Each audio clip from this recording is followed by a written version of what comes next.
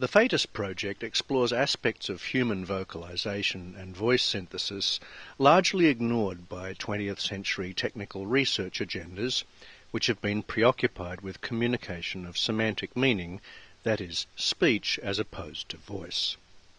A phatic noise is a vocal sound which has no semantic content but carries affective meaning.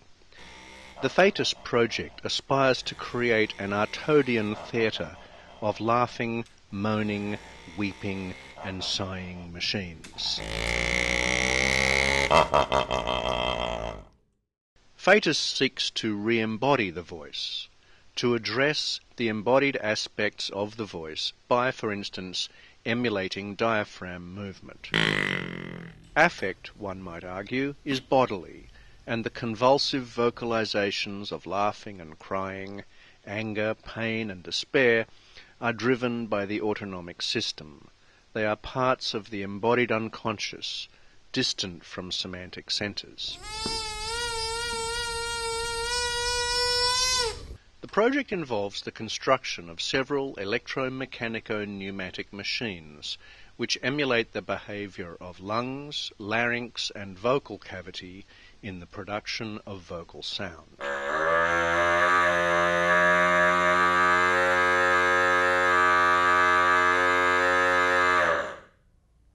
This project is an extended interdisciplinary project to build physically instantiated, physiologically inspired voice machines. This project I refer to as the Phatus Project, and the word Phatus is a kind of back formation from the word phatic, and phatic. A phatic noise is a non-linguistic vocal sound. Aesthetically, the project aims at a kind of Artodian theatre of machines, an assemblage of disquieting devices that laugh, cry, moan, rage, and sigh. In terms of intellectual and historical inquiry, the project is motivated by the observation that the vast majority of human voice research over the past 100 years has been exclusively preoccupied with speech. Prior to the 20th century, voice research for the previous 200 years had focused on making machines which emulated aspects of physiology. The big names, Kratzenstein, von Kempelen, Darwin, Wheatstone, Faber, Paget, etc. Right, so it amused me to build physically instantiated machines which had no semantics, but just had affect. Right? That's the kind of big goal. And I came up with this project quite a while ago now. Maybe 2006 it really formed as being a project to pursue. And I should say that when I make a choice to pursue projects, it's because they resonate for me on a number of different levels. So, you know, historically, it's an interesting topic. It's perversely amusing, and I enjoy perverse humour, and it's also very heterogeneous in the kinds of technologies that are involved, and it crosses into multiple disciplines. So it's quintessentially interdisciplinary, and I like that. And I also like the fact that the expression of that kind of multidimensional research process is physical artifacts rather than texts. During the residency at the Siegel Institute and the Alice Kaplan Institute at Northwestern University in fall 2010, research took three aspects: the building of a new lung bellows machine, the development of larynx devices based on musical reeds, and the production of hollow castings of idealized models of the human vocal tract shaping various vowels.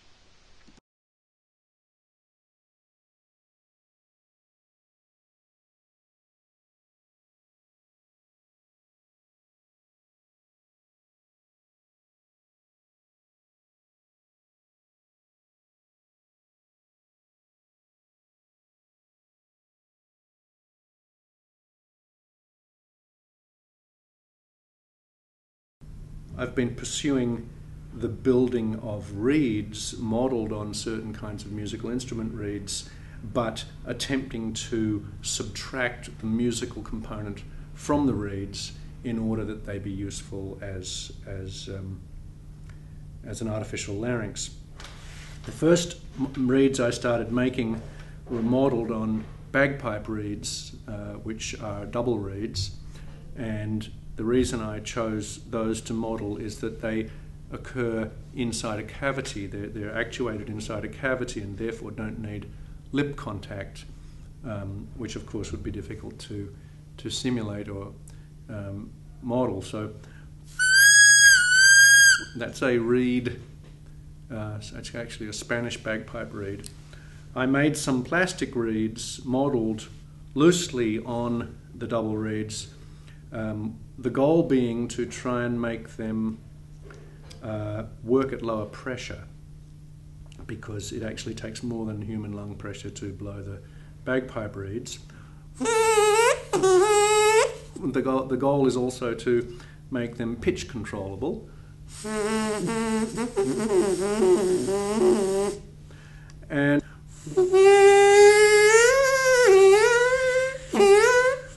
so it's possible to get some pitch control with these.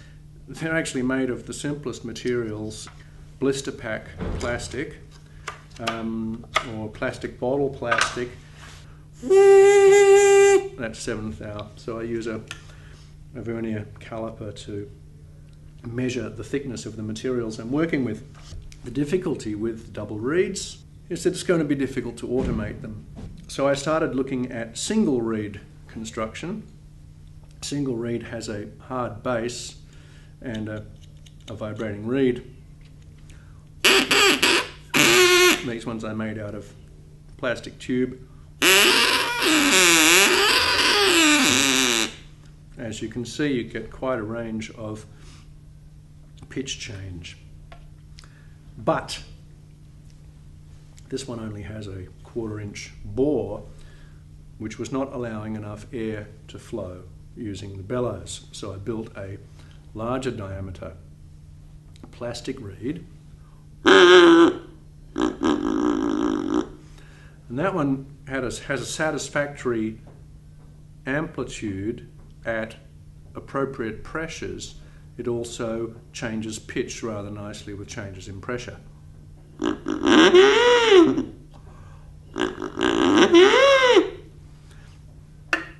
I've made some wooden model reeds to test other geometries for the reeds. This one's drilled out of a solid block of wood.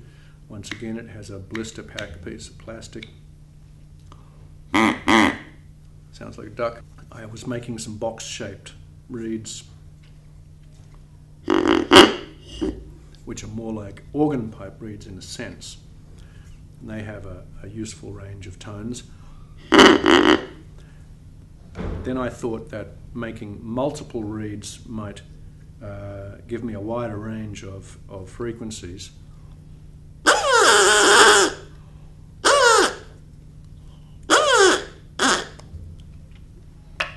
So that's a 2-reeded box with 2 separate air channels.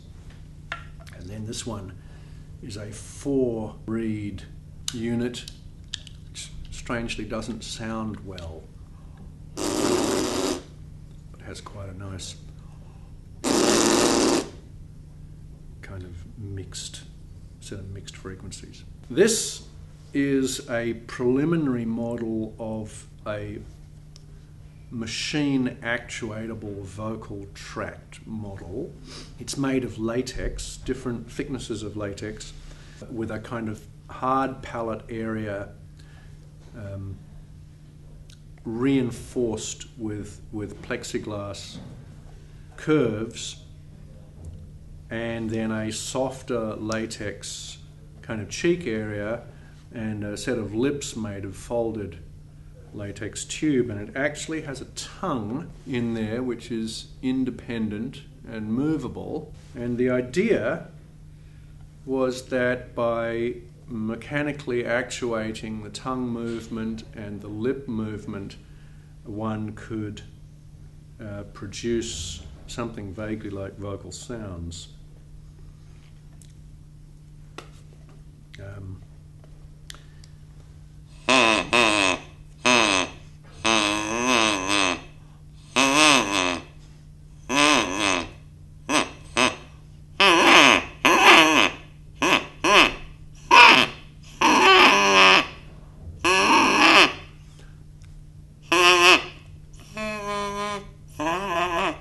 So you can see that the lips work, but unfortunately the tongue, moving the tongue, has no effect.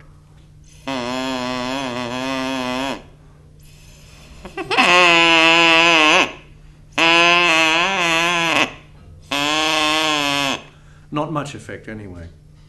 So that's an active research area.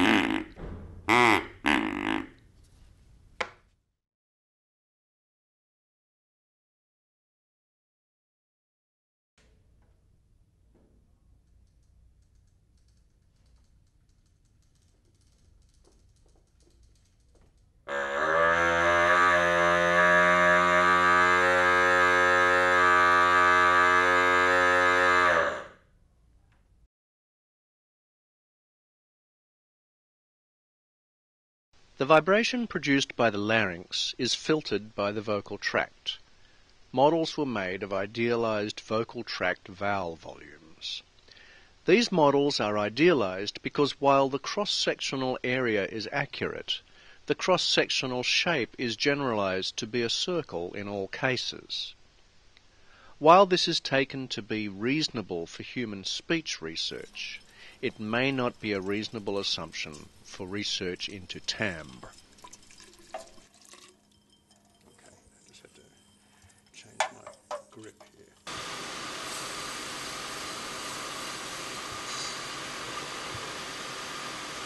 I don't know if maybe we can build up this a little bit right here.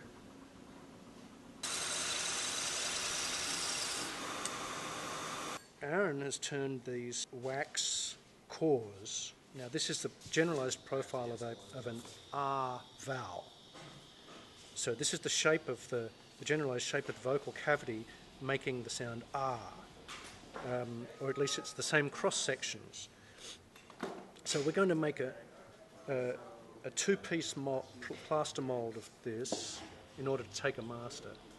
And we're going to take a two-piece plaster mold of this, which is the same form, just wider.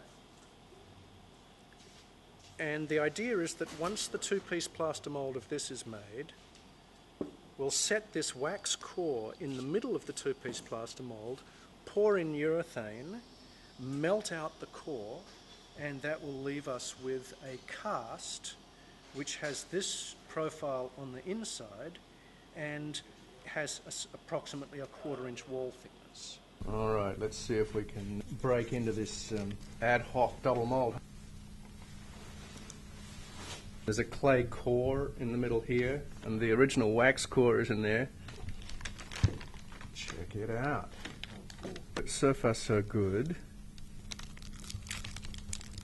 Now it's just a matter of getting the wax out of there and the clay out of there and trimming it off. So we'll see.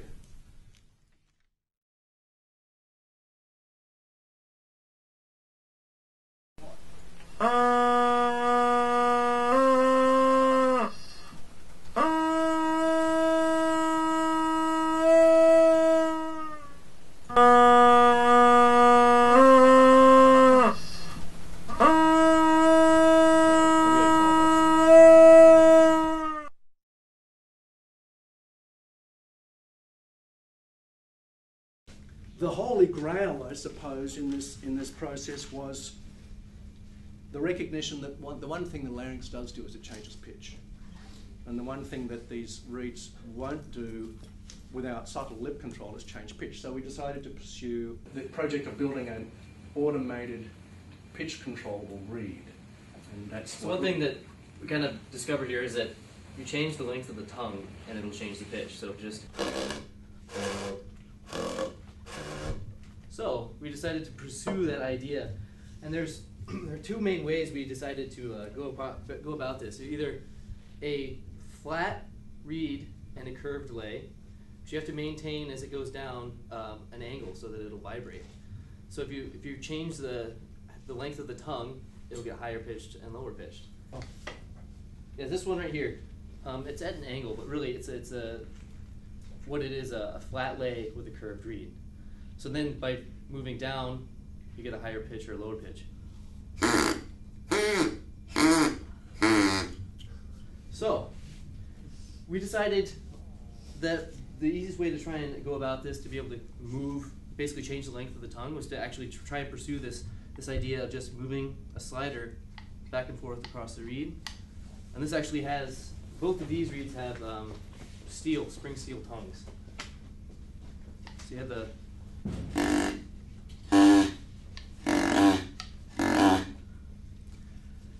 that we kind of worked this out is we kind of just started with a bunch of conceptual sketches here of like how we wanted this thing to work, and then drew them out to about the scale we wanted visually, and then I've just been trying to convert our sketches into actual numbers. I machined this one just a few minutes ago. Okay.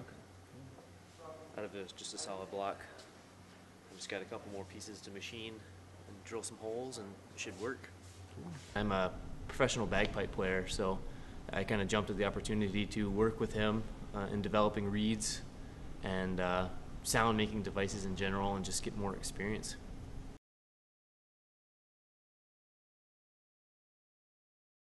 The bellows machine is constructed largely of aluminum and stands over 6 feet or 2 meters high. A custom motor and clutch system opens or inflates the bellows.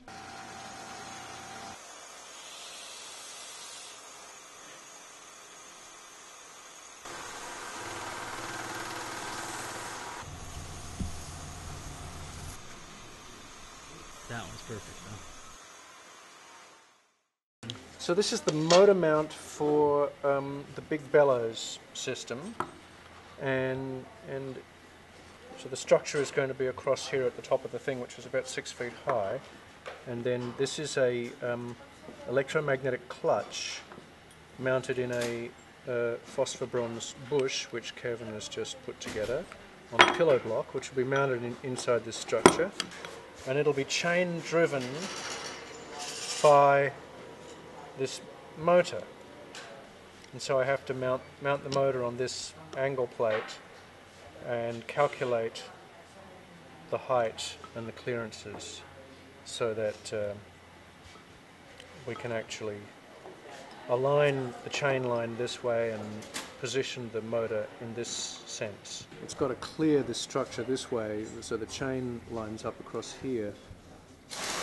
I've also got to have some movement in the system so that it will adjust for the slack in the chain. I think we're good.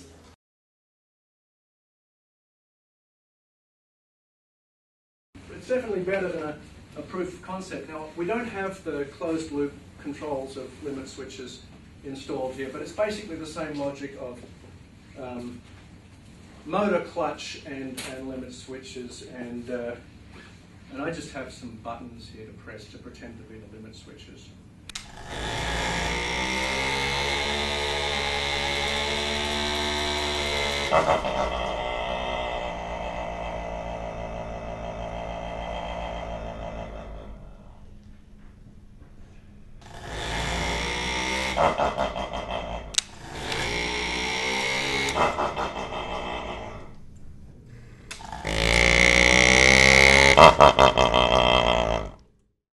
So I don't know whether it's a snoring machine or a laughing machine.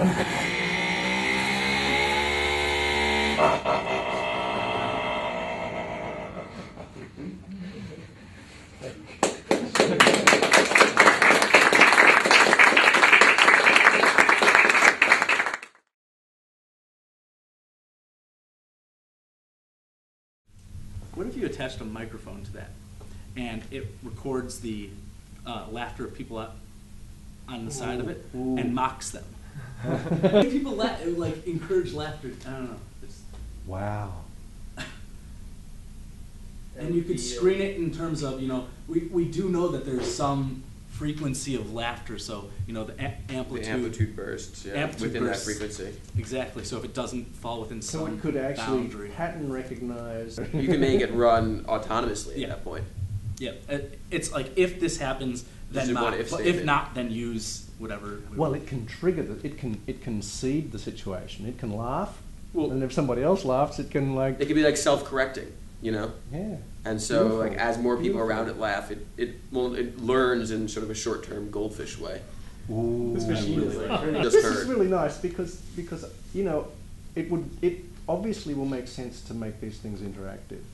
If the thing is doing some pattern analysis of acoustics of the space, then it could be really interestingly reactive. I like that very much. It could be pretty awesome. Yeah, and it could be hilarious and make everyone laugh, and just it could be this. Self-perpetuating cycle of laughter. And the other thing is it could also record itself. Yeah. So that could, you could start it off with a laugh, it would record its laugh, it might reprocess that laugh slightly, and then laugh again, and laugh at itself and amuse itself. It could just sit there amusing itself. Oh my god. That's a really nice idea.